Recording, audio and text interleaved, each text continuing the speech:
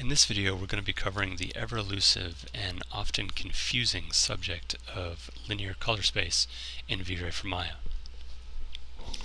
So in our scene we have two spheres with the Vray standard material and two planes, the plane on the right having a HDR high dynamic range image attached to it, and the plane on the left having a standard sRGB JPEG image texture pumped through it. And if we were to render this image as is, this is what we would get. And this is what you would call an under-gammaed image. It has an oversaturation of color on our swatches, verging on the point of having hotspots if we were to increase the illumination beyond this point. Our illumination for the scene is being incorrectly represented. There is a lot more color and light information in the scene than what we're being able to see right now. Our HDR image is being underexposed and oversaturated, which we don't want, and our sRGB image is also out of sorts. So what we need to do is get this image into a proper linear color space. And to do that, come over to our color mapping section in our Vray render settings and set our gamma from 1 to 2.2. Leave on affect background and check don't affect colors. And now if we render again, you'll notice that there's no change. Now that doesn't mean that our settings over here are incorrect, it just means that our frame buffer is not being viewed in a proper linear color space, and that's because it defaults to not being linear. We have to set it by taking this sRGB tab, and then that applies a gamma of 2.2 to our image to bring it out of the under gamma and into a proper linear color space. And let me pause for a moment and let's break down what these terms even mean. What are we talking about when we say linear, gamma, 2.2 values of 1? An sRGB gamma 2.2 is the industry standard color space for 99% of computer monitors. It's a standard that was set back in the early 90s by Microsoft, and unless you are using a Rec 709 calibrated HD monitor, 99% of the time your monitor wants to be viewing things in a gamma of 2.2. And where this becomes a disconnect is our 3D software packages like Maya and 3D Studio Max. They output their images using math that spits out a gamma value of 1. And so what we're doing when we're changing these color mapping settings or adding gamma correct nodes to our textures is we're offsetting the math from Maya to the gamma of the monitor.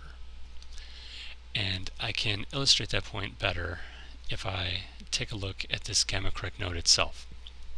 Now if you've ever looked at this node, you've probably glanced over it and didn't pay attention. But this graphic itself explains the entire linear workflow. The blue line represents an under-gammaed value of 1 that our 3D software packages inherently kick out. The red line represents the sRGB gamma 2.2 that our monitor wants to view things in. And the green line represents the merging of these two values to equal out into a linear color space. So the sRGB 2.2 gamma offsets this gamma of color space of 1, equaling our linear workspace A to B, perfect color, perfect light, perfect texture representation. So now what we need to do, our swatches are fine, our HDR is fine, we need to affect this sRGB image, and we do that by applying this gamma correct node. So we go into our sRGB image and we want to break this connection that is coming straight from the texture file into our shader. And we want to replace that input with the input of the gamma correct node. And now if we go into the gamma correct node, you'll see that I've set up a gamma which is 0.454, 454, 454. And this value gives us that inverse offset that it merges the red line with the blue line to get us into the perfect linear color profile of the green line. And so with this value, you pump in your texture into the value. And now, if we are to render this image, you'll see that our sRGB image is now being displayed in the proper color profile. So this image is perfectly linear, and this is the workflow that we need to use. And now let me show you one additional way to gamma correct our colors and our texture images. You don't have to always just use a gamma correct node. Within Vray, there's also, you have the ability, you set this back to the default, and you'll see our overexposed sRGB image.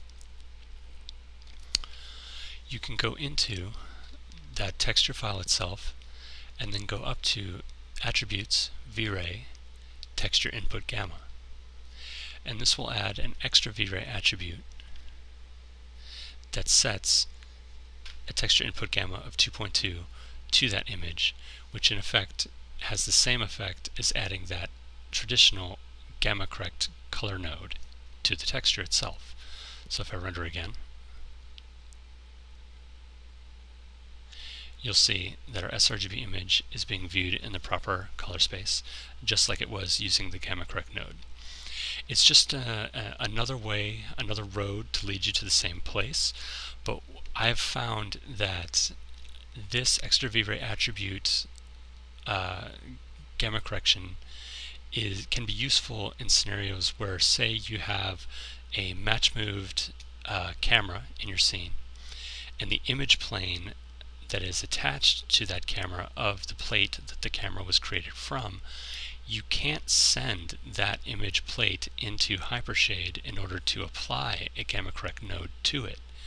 So while you're doing your look dev and your lighting to the plate that's attached to the camera, it will look washed out. But if you use this extra Vray attribute, you can select the image plane, the image plate that is on your match moved camera, and add this extra Vray attribute, and it will be brought into the proper color space. And that way you can do all your lighting and look dev with your images being viewed the way that they're supposed to. And additionally, we can add gamma correct nodes to our shaders to make sure that our colors are accurate to the swatch. Now the swatches in Maya are not gamma accurate, so you have to add a gamma correct node to them as well, which we'll do right here. So take a gamma correct node, drop it into the diffuse color,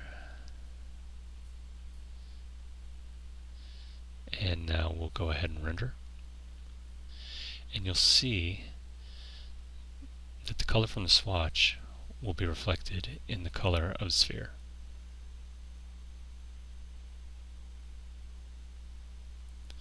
And there you go. Now our swatches are one-to-one accurate with what we're rendering, and you do that with a value of 0.454 across the board, 454, 454, and when you render, you'll have 100% swatch accurate color. You can input your HSV accurate numbers. And one additional trick that I often use that I think would be relevant to show you is you can use Nuke to verify that we are in fact in the proper linear color space. And the way that you do that is we have loaded here both of our images. This is our HDR high dynamic range image, and this is our sRGB image that we used on our planes in our Maya setup. And the way that we know that this image is sRGB is if you find the hottest hotspot in your image and then look at these color values right here. Keep your eye on the red, the green, and the blue. Now an sRGB image will have a color value of 1 or less. sRGB peaks out at a value of 1, as you can see here in the red and the green. It shows a value of 1. Whereas for our HDR image, if we come back to the same spot, you'll see that it has a positive value of 3, 4, potentially the 7. And what that represents is that this image has a higher dynamic range of available color to be used than a standard sRGB 8-bit, 16-bit image. So it's a good trick to use when you're getting textures from various sources. Just because an image says it's a .exr does not necessarily mean that it is a linear image or that it has a 32-bit floating color profile. You need to bring those into Nuke and use this trick to see, do I have positive 1 values? Yes, then that means it's a high dynamic range image. Do I have values of 1 or less? That means it's an sRGB image and it'll need to be getting some type of gamma compensation in Maya. And so bringing this home, on the right in Nuke we have our sRGB image, and on the left in Maya we have our sRGB image with the proper gamma correction applied, and you'll see that they are 1 for 1. And now if we switch to our high dynamic range image in Nuke and then look at the swatch to the left, you'll see that it matches 1 for 1. And so now we know that our images are linear or sRGB, and we know in Maya that we're viewing them in the proper color space. So this image here is good to go. This workflow is set up properly and you have a perfect linear image. Now the last thing I want to show you, because it can trip you up if you're not paying attention, is sometimes we need to get this image into the Maya render view. We've been working exclusively with the Vray frame buffer up until now. But if we send this image over to the Maya render view, it looks 1 for 1 now, but that's because I've already set up in the display color management, I've set the input color profile to be linear sRGB. But by default, the image color profile in Maya is set to sRGB. And so this is where people can trip themselves up, is they've been working in the Vray frame buffer and they send it over to Maya's render view and, oh my god, it doesn't match, something's wrong. Well, that's not the case. Everything is just fine. You just have to double check and make sure that your image color profile is set to linear. And essentially what this image color profile tick button is the same thing as this sRGB tick button in our Vray frame buffer. If we turn this off, you'll see that it's the exact same thing, setting this to sRGB. Both of these buttons are just bringing our render views into a proper Gamma 2.2 color workspace. So there you have it, a proper linear color workflow for Vray for Maya.